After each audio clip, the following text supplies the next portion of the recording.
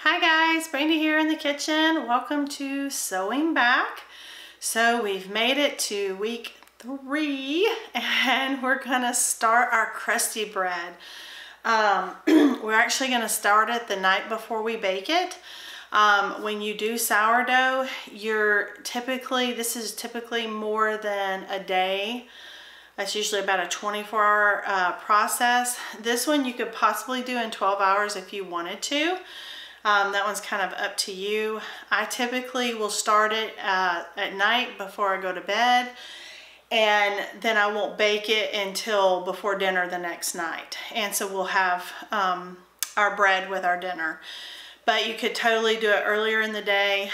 The truth of it is when you pull out that crusty bread, you really want it to cool for a couple hours before you cut into it.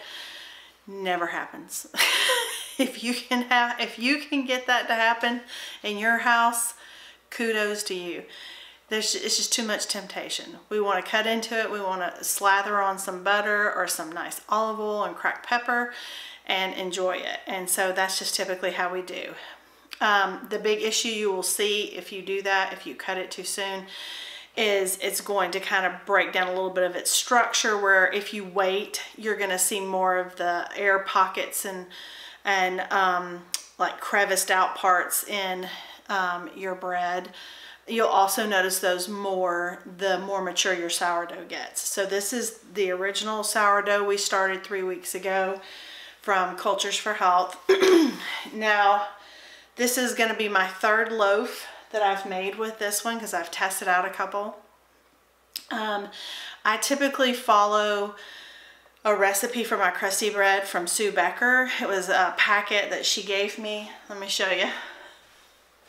When I started wanting to do sourdough, I have like her old cookbook, not the newer one she has out, because I met her years and years ago before that book was a thing. And she used to just have this comb-bound red cookbook, and I have it somewhere. I'm not sure where it's at right now. But when I wanted to do sourdough, she actually gave me a packet of sourdough recipes and things to kind of get me started. And I have followed her crusty bread pretty much because I'm using typically milled grains, and so I follow, because that's what she does and that's what she teaches and speaks about, is the milled grains. So it's a little bit different ratio. So this is what I typically use. But when I did it the first time following this recipe, and I only used all-purpose flour, I just used the same flour we've been feeding the starter. I didn't even do the whole wheat einkorn. I just did an all-purpose einkorn, and no kamut, nothing freshly milled. I just was trying to do what you could easily get in your local grocery store. And what I found following this recipe with all-purpose flour, it didn't get quite as big. And so then I tried a different recipe, and it added a few different things. It had a few tweaks, and so it turned out better using the tweaks, because this was for an all-purpose flour. And so I'm gonna follow this one, but I'm gonna add one tweak to it that I think will possibly get me a little bit more of those crevices and things in my bread. That's what I'm hoping for. But it was delicious. Matter of fact, I probably under-baked it by about 5 minutes. And so I'll know not to do that tomorrow. So, but it is a delicious bread. So I want to show you how to do that. So let me put this one down. And the master recipe that I got for this one is from Lisa Bass from Farmhouse on Boone. This was a crusty one. She's actually got several. This was a newer one she put out. This is not the original one that she had, because I've actually made the other one before. And but this one I think is because it was for an all-purpose flour. So she actually had a podcast with another person on Instagram that does a lot of sourdough, and it was really good. I think I shared it on my Facebook page, but I'll have to see if I can find it and link it in the description, because it had a lot of good tricks in the podcast they talked about. But one of the things she talked about was when you're doing the photography of bread, that you just cannot get the same look with the freshly milled as you can a good all-purpose flour. So anyway, so I got this recipe, but I am gonna add one tweak of my own. So let me tell you what you need. You need your sourdough starter. It should have been fed already. You need all-purpose flour. I have switched. I ran out of the what were we using? I think we were using King Arthur organic all-purpose, and I had einkorn all-purpose, so I'm just using that because that's what I had. You're going to need active yeast, so that's what I have. This just came out of my freezer. You need some salt, and I have a couple tools here. I have a measuring cup. I have a little spatula, a little whisk, a teaspoon. You're gonna need that. This is a special tool I got from Jovial, and when you're mixing up these kind of shaggy, crusty breads, they're real kind of sticky. This little tool is really nice for getting the mixture up, because this doesn't need a lot of kneading. And it's just a basic crusty bread, and it's easy to pull together. My other trick that I'm using is we're gonna use a little sugar. And I do have a thermometer so that I can know exactly how hot my water is. If you get your water too hot, it's gonna kill your active yeast, okay? And if you get it and it's too cool, it's not going to do anything. It's not going to bloom, okay? So you want it to bloom. So this is just a little thermometer I got when I think I bought like a yogurt making thing from Cultures for Health, and it came with the kit. I've had it for a couple years now. And and so you're going to need 1 1/4 cup of water, and it should be 110 degrees. So for me to get that, it's about 45 seconds in my microwave. But you do need to test it, because you know all those are different. All right. Then what you're going to need is you're going to need your yeast. Now I buy this in bulk like this, and I put it in this jar, and I put it in my freezer because it keeps it fresh. And I put the date. I opened this on 8/23/2022. And it is good until 12/31/23. And I get this from the bread bakers. A lot of my products like that, they're pretty close by. I just get from them. All right, so you're going to take your teaspoon, and you're going to put, let me move the camera so I can show. Okay, so I've got my water. I know I've already used my thermometer. I know it's 110 degrees. And what you're gonna do is you're gonna do 1 teaspoon. You're gonna do 2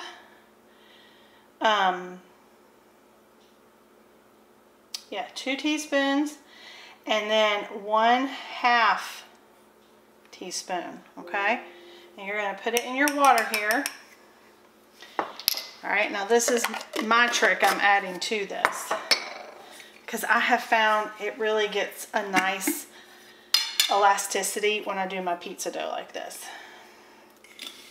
I'm going to put 1 teaspoon of sugar. And now I'm just going to stir that around. And it says you kind of want to let it sit for about 5 minutes. It's probably not the right tool to stir that around with. I think that's why I got this out. And it said so in about 5 minutes you should see some bubbling. I already see some bubbling. But that's all the sugar you're putting. It's just 1 teaspoon.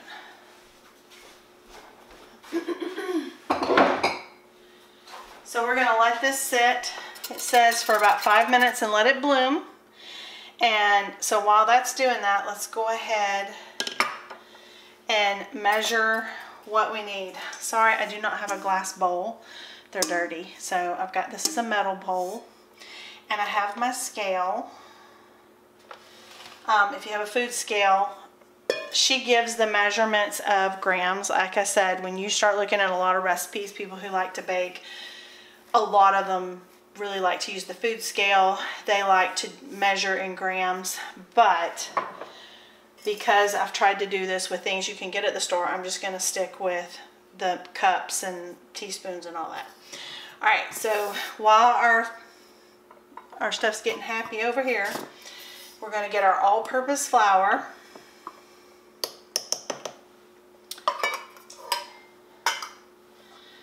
And we're going to measure out 4 cups of all-purpose flour.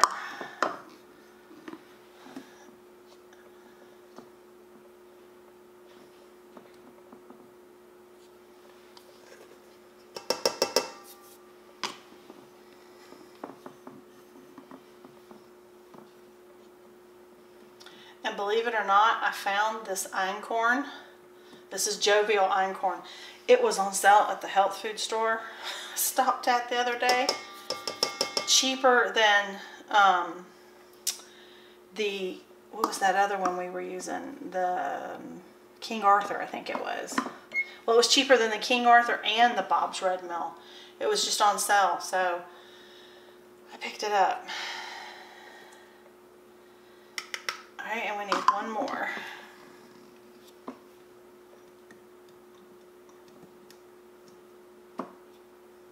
Alright. Okay. Put that back in. Oh, you can see this yeast is happy. I figured it was going to get happy when I put that sugar in there. If you can see that. All the bubble action. Yeah. That yeast feeds on the sugar. So, alright, so now the other ingredient we're going to need is we're going to need 2 teaspoons of salt. You have to salt your bread or it's not going to taste good. So I'm using some of my Redmond's real salt. That's really the only salt I use anymore. So I got 2 of those in there. I can get these out of here. And I'm just going to take my little special tool here and I'm just going to kind of incorporate the salt with the flour. And I'm going to kind of leave like a little dome. And you're going to take your sourdough. This is my sourdough starter. Okay. Remember, we had to move it to the bigger jar. Now, I fed it. Oh, it smells good. Late last night. And so, that looks good. Got that nice pancake consistency. And so I'm just going to stick my cup in here. I got a nice bubble action. Let me stick that there. Let me show you.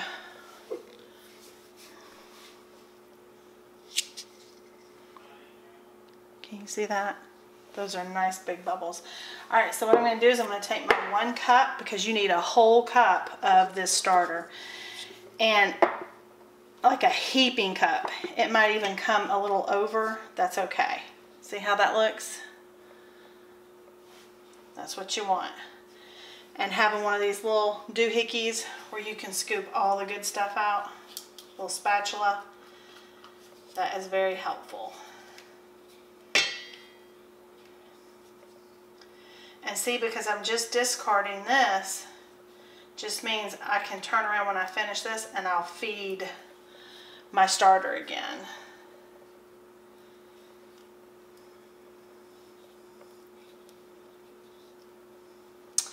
And after you feed it, if you think you're going to want to use it in the next day or so, then great. You can just, you just keep discarding and feeding it. If not, once you feed it, put it in your refrigerator until you're ready to use it again. Because this starter is plenty well organized and perfectly capable of going in the fridge. Just remember to take it out every now and again and feed it.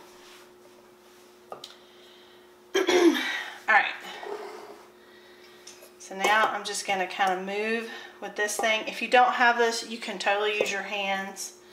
I've seen some wooden tools you can get. Before I had this, I used my hands. I just really like this tool. Okay, so we've got that in there. And our 1 1/4 cup of the 110-degree water with the yeast and the sugar is in here. And so now we're just going to pour this into our flour, and we're just going to mix. And you just want to incorporate it. Like I said, this is going to be kind of a shaggy dough. It's kind of, I'll show you more what it looks like. And you want to get in the bottom of the bowl, get all those little pieces, and you just want to mix.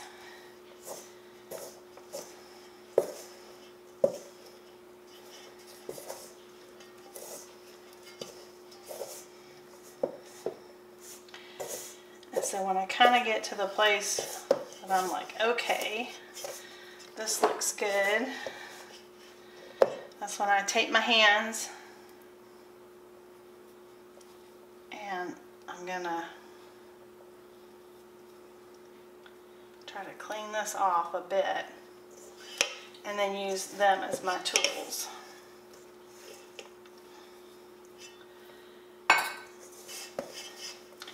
And you can just knead it in your bowl and just kind of try to get all that flour incorporated. This is what it, can you see? This is what it means by it says it's a shaggy dough. So it's not going to have that real smooth look to it. It's rustic. I didn't understand that when I was first making them, and I kept adding water and flour, and I didn't have quite the right measurements because I kept doing that. I couldn't get a feel for it, especially using milled ancient grains.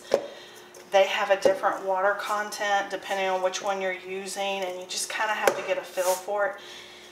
It still tasted good, but as I said, you will get better the more you do it. It's just like anything.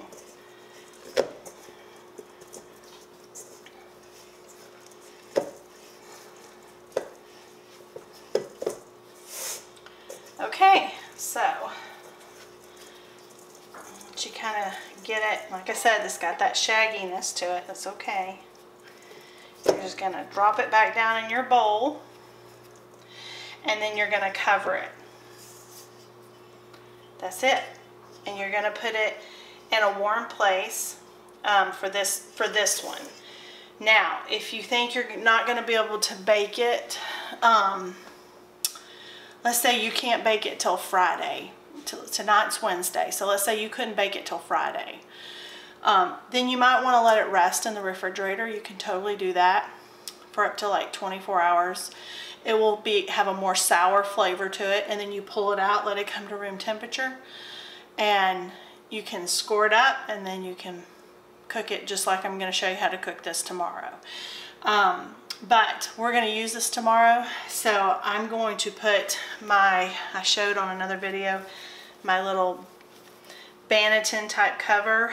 If you have a bread Banneton, you can put them in it. I'm gonna be real honest, I don't love the bread Bannetons. That I have floured them, done all the things, and I find that they stick, particularly when you're using ancient grains. They're just stickier, and since this one's a little more of a shaggy one, I wouldn't recommend this one for a Banneton. I would definitely say stick to a bowl, and a lot of times what I like to do is spray a little coconut oil in the bowl, just to help when I try to get it out the next day, so I don't, you know, deflate it and all that. And then you cover it, and I like to moisten this, and then I will cover it so that my top of my bread won't dry out too bad. And I like to put it in my microwave drawer because it stays pretty warm and it does well in that. If before I had that microwave drawer, I used to put it on top of my refrigerator overnight. And I would get the best rise because there's a nice little heat that comes off of your refrigerator. And so if that's something you have available, that's also a good trick you can do. Or the back of your stove. But anyway, you're just going to cover it. You're going to let it sit. And then I will see you in the morning, or I'll see you tomorrow, and we will bake it. I won't bake this in the morning. I'll probably bake it about midday, and we'll have it with our dinner. And and I can show you how to do all those steps tomorrow. This is all you have to do the night before.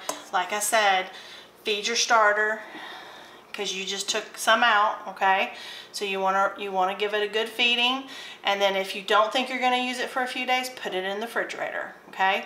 If you're going to use it again tomorrow or the next day, then you can leave it out on the counter, all right?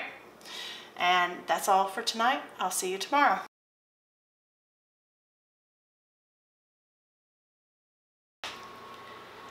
Hi guys, all right.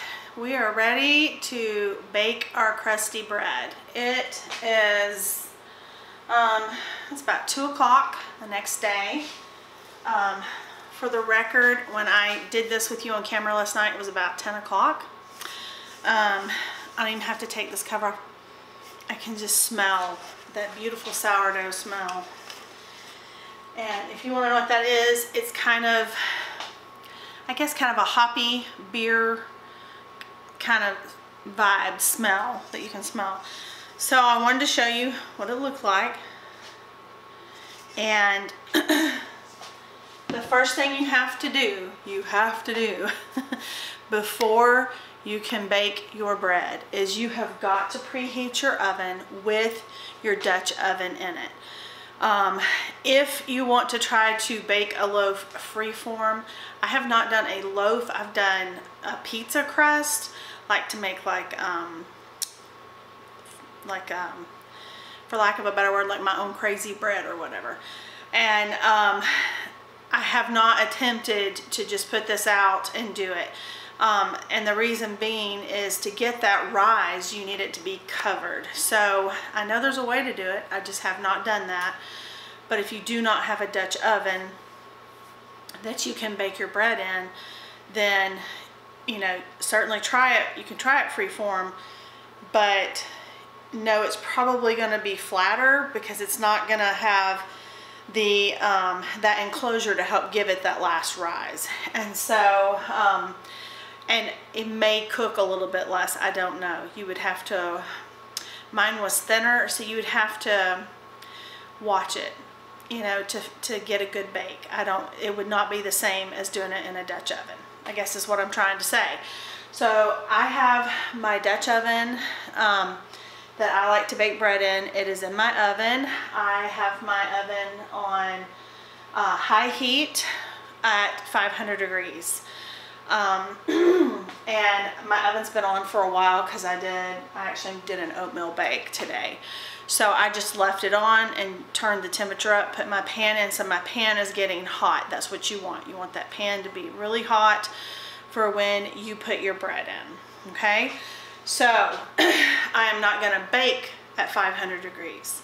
You just want to get it as hot as you can. I will tell you, I need to get my pizza stone back up here because I have noticed that when I have my pizza stone on the lower rack, I get a better temperature inside my oven. I have a really long rectangular pizza stone. I have a video on that that I got from Amazon. It was recommended by America's Test Kitchen, and I paid, I think it was like $35, $36, something like that. So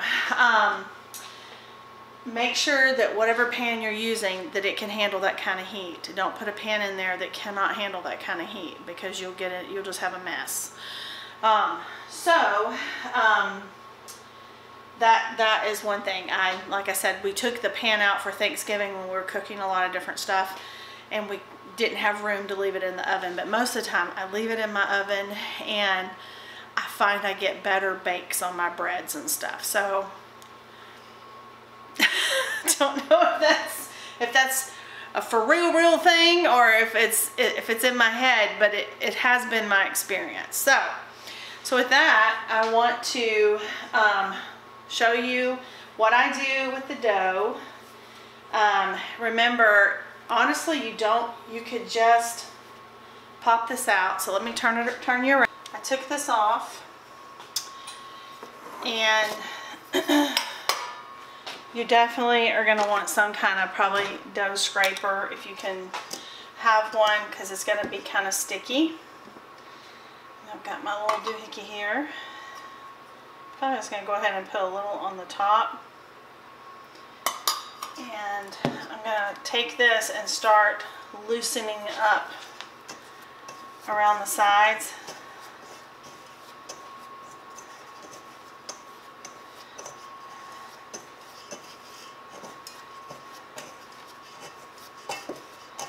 Now when you do this, it will deflate a little, but that's okay. When you put it in a Dutch oven, that's when it's going to get that rise, okay? All right.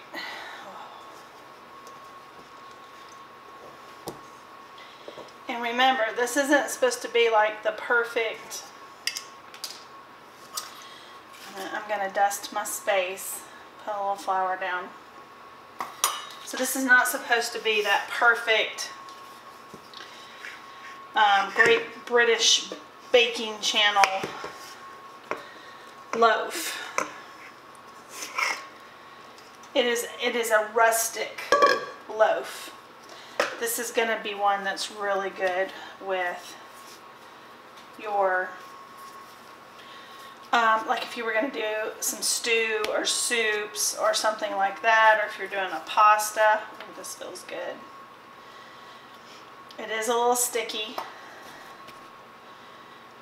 but honestly, it's a lot less. It's more sticky if you're using milled grains, particularly ancient grains. It's a little bit more sticky. This is actually pretty nice. And you will feel, because it's kind of that shaggy dough, you will feel some of these little pieces. They hardened a little as it was rising. I just work it through. In all honesty, you don't have to work it if you don't want to. You could just try to get it as best you could into a ball. Do a couple cuts for venting. I'll show you in a minute.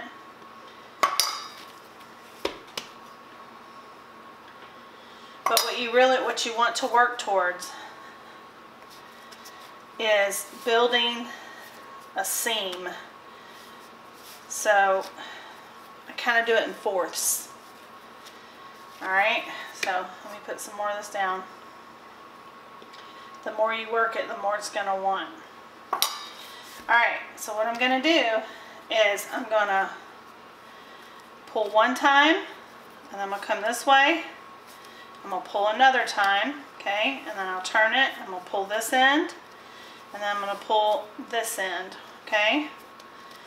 And then I just kind of turn it over, and I try to kind of round it out and curl it in so that the seam is on the inside.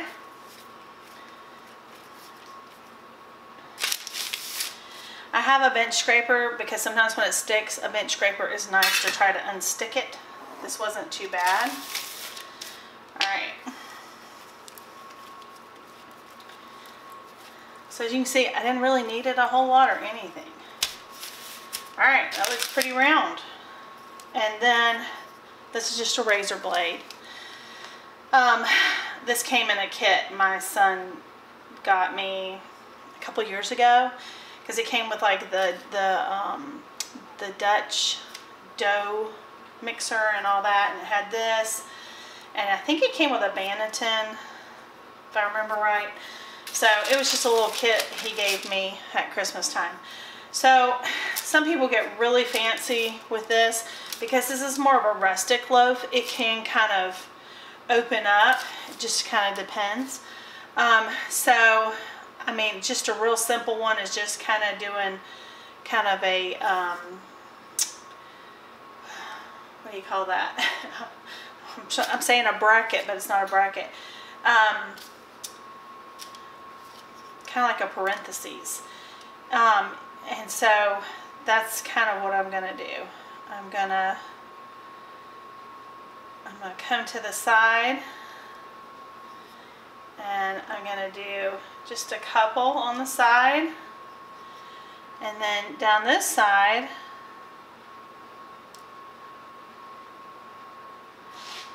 I want to kind of do like a piece of wheat.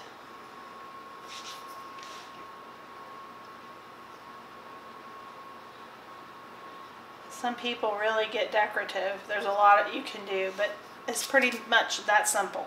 Okay? And all I'm going to do now is I'm going to open up my oven. I'll turn the camera just a second. I'm going to open up my oven. I'm going to place this inside my Dutch oven. I am going to put underneath the parchment, I add an ice cube in all four corners. And what that does is it helps build up that moisture when you have the lid on. That is going to help give you a nice rise. Now, what I've read is if you're doing a free form, like on a pizza stone, you could put an ice cube in each of your four corners, and it will help. That will also help your rise. Again, I don't know how that will work. As far as timing and all that, you're gonna have to kind of watch it. So I'll put this in the oven. I'm gonna put my ice cubes, I put my lid back on, and I bake for 30 minutes at 450 degrees. And then at 30 minutes, your timer should ding, okay? And you take your lid off, and then you're gonna bake an additional 20 to 25 more minutes. You have to watch it, because if you think you're smelling it burning on the bottom, I would say it's probably better to take it out and leave it alone, let it finish cooking outside of the oven so you don't burn your bottom, okay? The pan that I usually cook my bread in is this blue pan. It's a Le Creuset pan, and it has the original top handle, whatever you want to call it, knob that they come with. It's a black knob. They are not made for baking at this high of heat. Now, I've known that, and I've been using it. I've already lost one.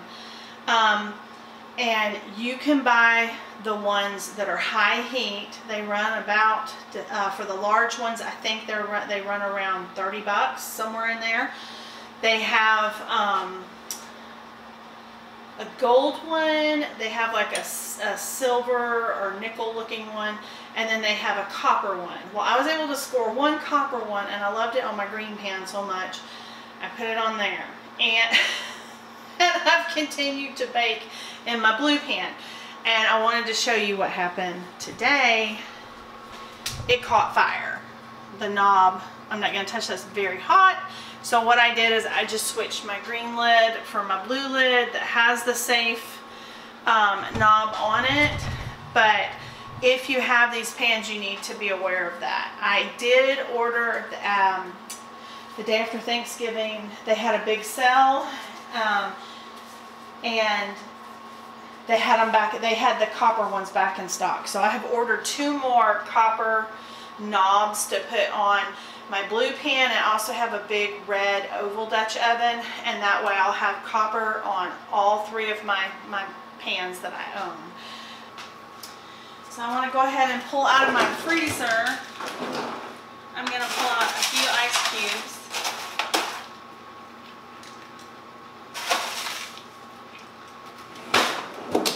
Because you don't really want to leave your oven open for a long time. You let out that hot heat. And I told you wrong about the temperatures. You're going to turn it down to 400, not 450, okay?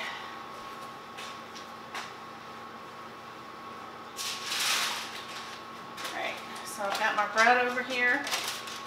We're going to put this in. So you'll see I have my green lid on. That's the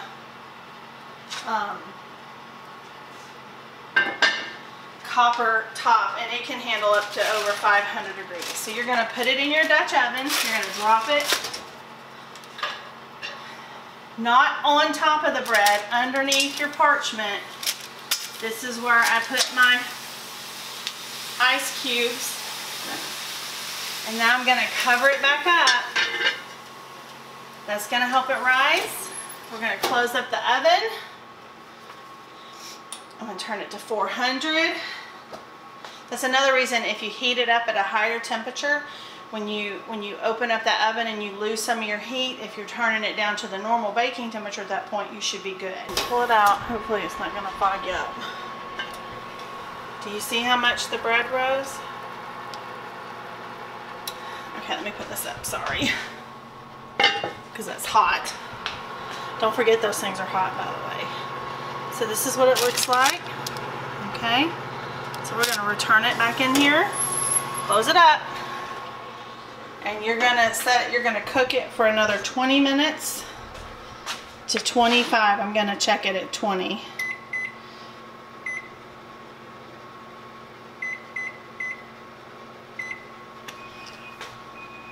That was my second timer. So let's look at it. You won't fog up. It's looking pretty good. That's my other timer. I'm actually going to leave mine in 5 more minutes. And this is why I told you the hard part is not cutting into it. It's not cutting into it. Now, you can see a little bit of my decoration, but it kind of exploded. And I can see a few things. It is what it is. Maybe you'll be better at decorating than I am. But that is what the crusty bread looks like. I'm gonna sit this down so I can get my pot holders. So we can see what the bottom looks like. Ah, see? Let's see. That's a nice bottom. Oh, that's hot. That's what you want. That's what I smelled. I knew if I kept it in, it was going to burn my bottom. You don't want a soggy bottom and you don't want a burnt bottom. So you want something in between, and that is what I have right here. It looks well cooked, well baked. It's got a good sound. It looks pretty good. Now I will tell you, if you're milling your own and you make this recipe, it's definitely going to have a little bit darker color. And so that one the darker color can throw you a little bit for the bake. So just be mindful of it, and because you don't want raw dough. So alright, so it is now 7:30, and remember we pulled this out about 3:20ish from the oven, and so now I'm going to cut it. This is the longest one I've ever let sit. Normally we eat it when it comes out. I'm trying to think of how I want to cut it. This is why it's called crusty bread. And if any of you know a good bread knife, share it in the comments, because this one has not been good. It's old.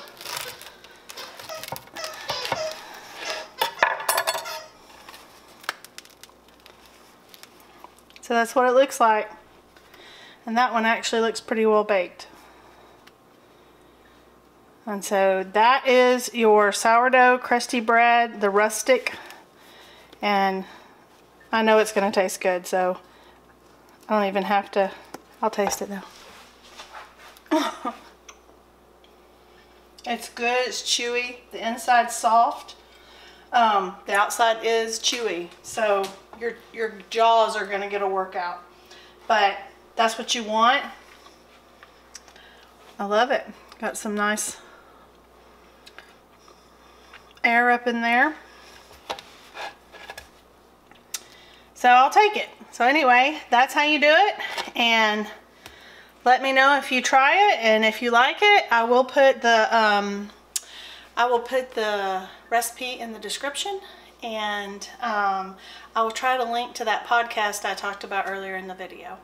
With that, I appreciate you checking us out, and we will see you next time. Bye.